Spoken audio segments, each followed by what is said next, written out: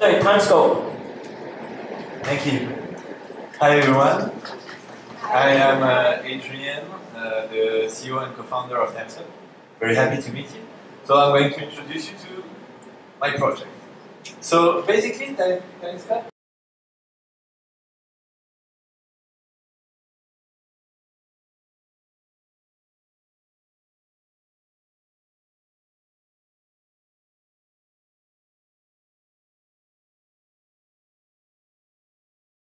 tools to imagine what that place was or what it will look like.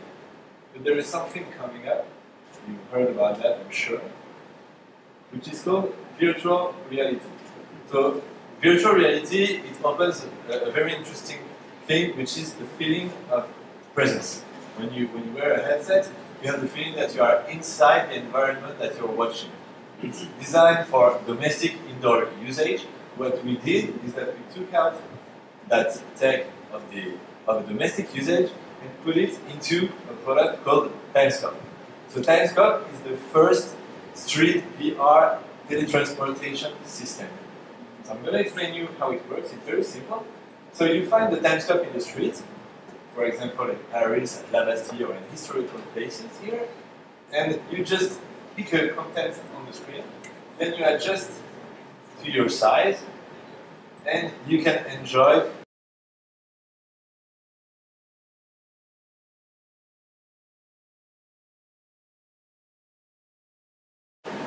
So the main features of the Timescope is that it is accessible to everyone. There is a very wide size adjustment.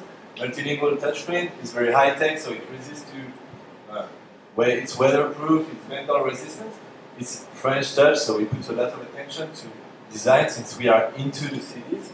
And the manufacturing process is made in France except for electronics that comes from China. And it's, of course, and it's plug and play, so we do the shipping, the setup, the maintenance, the evolution. We don't require any staff to make it work. About the experience, I hope I can make you try that after. It's an immersive experience, so it's 3D video. So we develop a 3D video. We have a scientific committee that validates the content, and there is sound design. So you have an atmosphere. Soon there will be commentaries on the Timescope.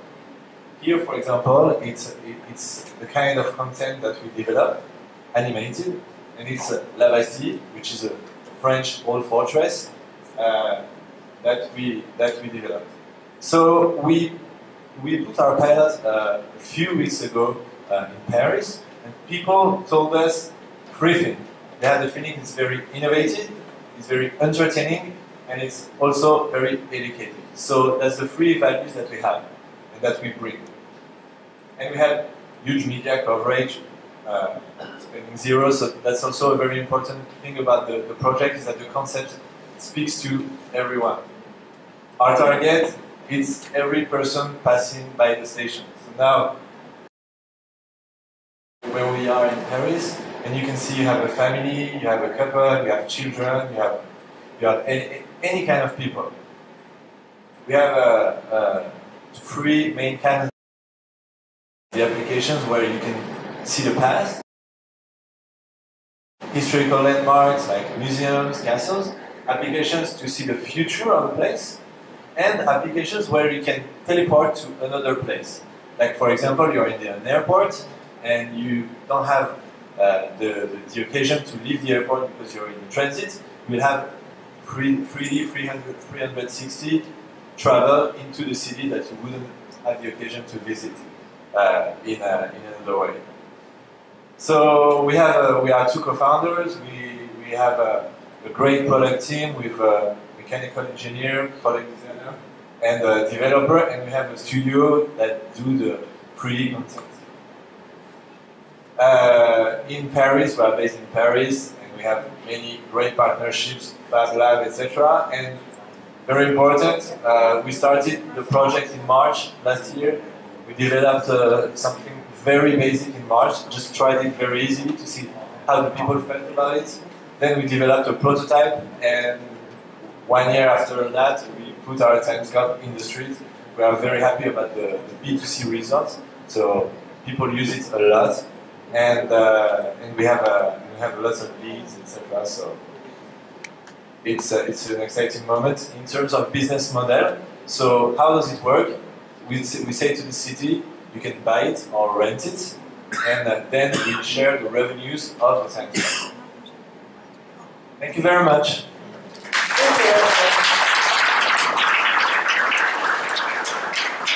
Here's one. How about it? Yeah, I was thinking about it. Okay, thanks. Thank you.